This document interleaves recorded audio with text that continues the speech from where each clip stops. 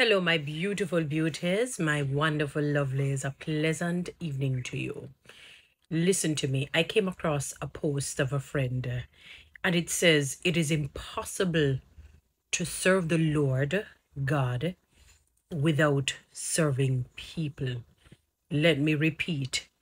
It is impossible, virtually, literally, every way that you can think of. Impossible to serve God without serving people. Remember, Jesus said, if you love me, then feed my sheep. That's what he said. It is indicative of the fact that you have to serve people. Remember, God could have said, all right, I want you to understand the ramifications in a positive sense in terms of when God says, love thy neighbor, treat people the way you want to be treated. And the reason why I qualify my love, because some people really do not love themselves. They may not necessarily treat themselves right, but in their heart of hearts, they want to be treated in a right manner, even though they may not be able to exude it because of maybe low self-esteem. Perhaps they went through bad childhood, experienced bad parenting, so they don't know really how to love themselves. They have not been able to cross or to hurdle that mountain, unfortunately. But deep in their hearts, they know what it is that they want to happen to them in terms of love being shown to them. If somebody were to ask them, just describe and be free and to tell us really what you would want, you would hear the components of love coming out.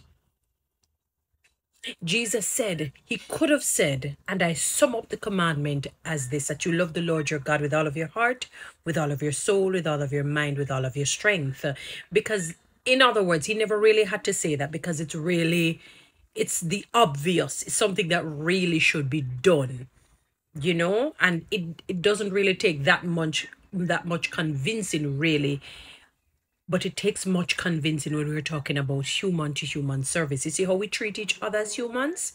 Now you understand why Jesus said, and I sum up the entire 10 commandments in one, that you love one another, that you treat each other the way you want to be treated. You cannot. You can say it literally with your mouth. You can even think it in your thoughts, but it will not spew the realities of what God is really saying. So I'm using the word cannot really to say that it makes no sense to. That is what my cannot means in this aspect. You cannot say you're serving God and you do not serve people.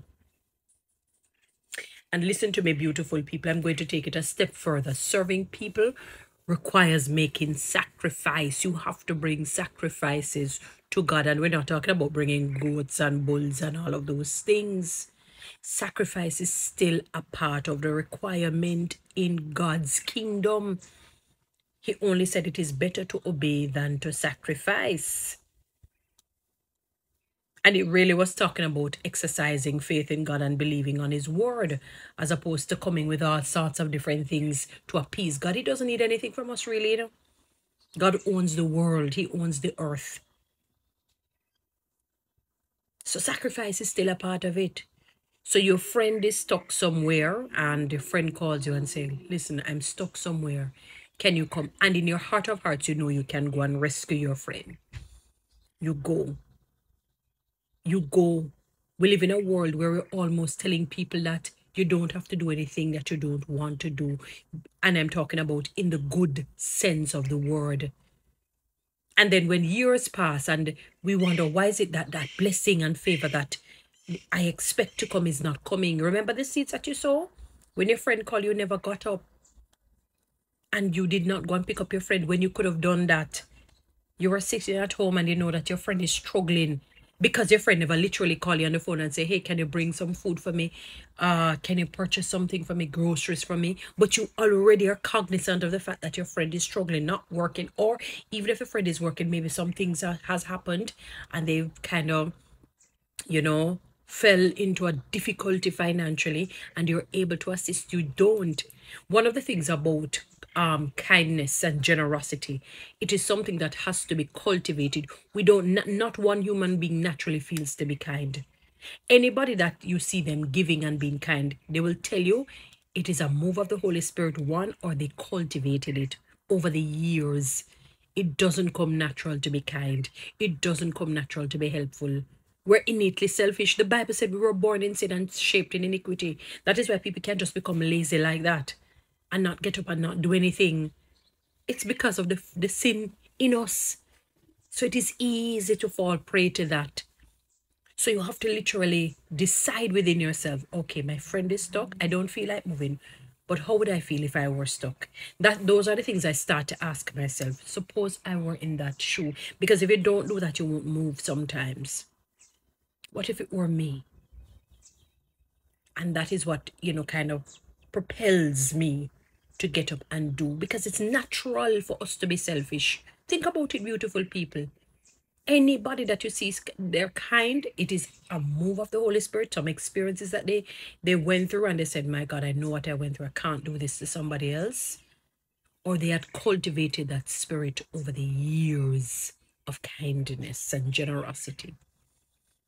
The Bible says, many of them going to ask, why didn't I make it into heaven? Jesus said, when I was hungry. When he says I, he's talking about, he personalized if you hurt anybody for him. When I was hungry, you didn't feed me. When I was naked, you didn't clothe me. That's the reality, people. It is physical. You cannot say you love God and do not serve people. Money answers all things, and we know that about 90% of what we do requires money. Even if I take a shower, I'm not taking the money to bathe, but you know that at the end of the month, I have to pay the water bill. If I don't maintain that shower head and the piping and all of it, after a while it will fade, it will rot, it will become defective. I have to pay money to get the plumber to fix it. I'm just showing you the dynamism of using money and how it is very multi-dimensional. Time is also important. You can't say that you love somebody and not spend time with them, not be vulnerable with them, not be real and true with them. I'm not saying that you need to tell everybody everything about your life, but you have to be real. You have to be real. We live in a world where I can understand because it's so toxic and people take things, information, and use it against people. But look here. Many are the afflictions of the righteous, but God delivers him or her out of them all. They can do that.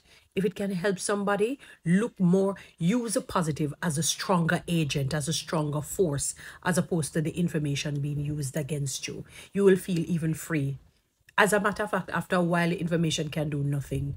It is weightless and baseless, if that is what you're fearful of. Because it would already been gone out there and it's stale. It will become, the longer it stays, the stale it becomes. So it has no effect anymore. But you can't say you love God and not serve people. You have to serve people with your time and money. Yes, people, we don't like to love. Sometimes when people don't want to give money, they say it's not only with money, it's time and money.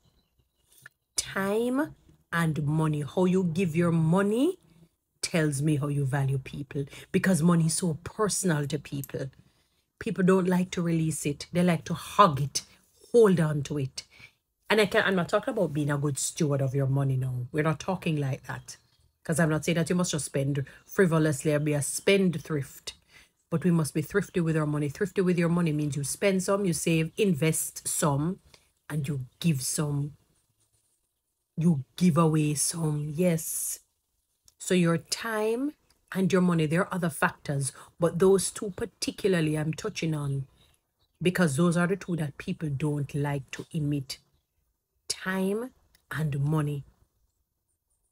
So if you say you love God, the only way let us put it this way, that God will accept your sacrifice is how he sees you serve people. Not so much what I think. Not so much what I think, but what God is really looking at.